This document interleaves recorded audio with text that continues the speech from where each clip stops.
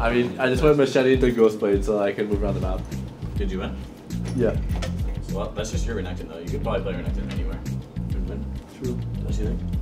I think coaching is fun. I think it's extremely stressful. It's definitely, I think it's more stressful being a coach than a player because on game day, it's kind of, you're just watching, you don't really have any more impact anymore, so it's just really stressful.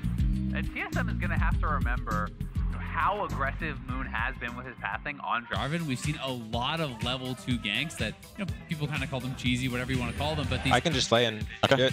Lantern. I have hook in 5. I got him. I got both. On Tom. I have hook in 2. I'm flashing on Tom. Yeah. Alright, nice. Got the guy? No, I can lick flash. Both flash spot. Nice. Can we walk in or no? Yeah, yeah. Seems risky forward? versus Zach. I'll shot mid, just hover. Left channel, okay. Pulling it out. They're going. Come back. Pull back, kite back. I'll be there in a bit. They're on me. Can't fucking move. I'm here, boss. I'm here. I have a shield for you. I can ult these guys. Caitlin's dead. I'm ulting them. Yo, we can fight. I'm coming back. We're fine. I'm gonna ult it. I'm low. Let's go. I'm back. I'm going back. That's it, I think. Yeah, that's it. Yo, Caitlin, burn all spells. We got Flash two. it. Nice. Okay, nice. I don't have E for 5 seconds. I'm near you guys. I'm going. I'm going for blitz. I'm moving down.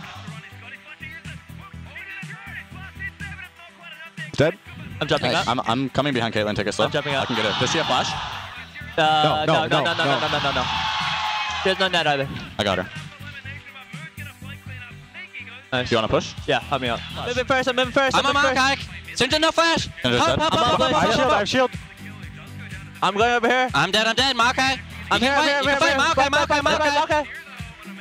You flash? I have hook in 1. Caitlin's there. Blitz. You have to kill Clyde. Careful. You're fine. Caitlin's weak. Oh, Turtle jumped in. Careful.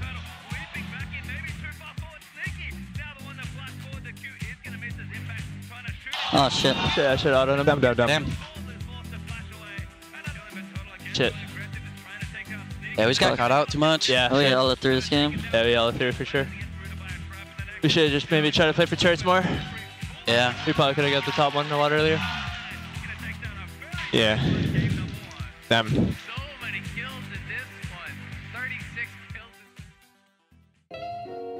My proudest moments this split probably aren't even noticeable to just like fans because I think that internally and individually as players, we made a lot of strides in terms of individual mindset towards improvement. Everyone needs to be comfortable on the new champions and have an idea of what is strong. 9 p.m. tomorrow at the house and 9 a.m. on Tuesday, we're going to talk about everything about the bench. I think we had leads in 2 out of the 4 games and we weren't able to pretty much translate from what we did in scrims to on stage, and we weren't able to snowball and close it out. So we win both games next weekend.